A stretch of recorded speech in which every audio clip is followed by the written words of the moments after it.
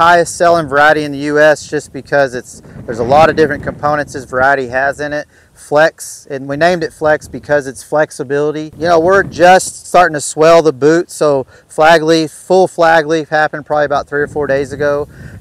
You could have came in here 3 or 4 days ago and chop it. At this stage, you're still going to get a high quality product, but your tonnages are going to be higher. At the exact same phenological stage, if you harvest gainer at, let's say, flag leaf, and you harvest Flex at flag leaf, Flex will, hands down, year over year, out yield gainer.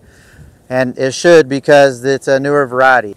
But you'll see here the leaf structure is a lot larger. The stem's obviously a little longer, but without being extensive like some of the older trits. And this one actually has it's a low vernalization requirement. So the amount of cold that it has to go from vegetative to productive or reproductive is basically zero in this sense.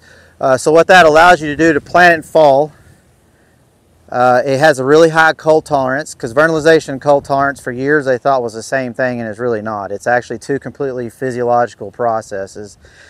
And then you can plant it, you plant it in the fall, it pushes through, survives the winter just fine because it's got a really good cold tolerance, dormancy, so on and so forth. And then you can chop it in the spring. Then if you get a situation where you've had, you know, maybe you didn't get your field planted, it got too wet, or corn came out too late, or you got preventative plant acres, you can actually use this same variety, plant it in February, March, or whenever you can get through the snow.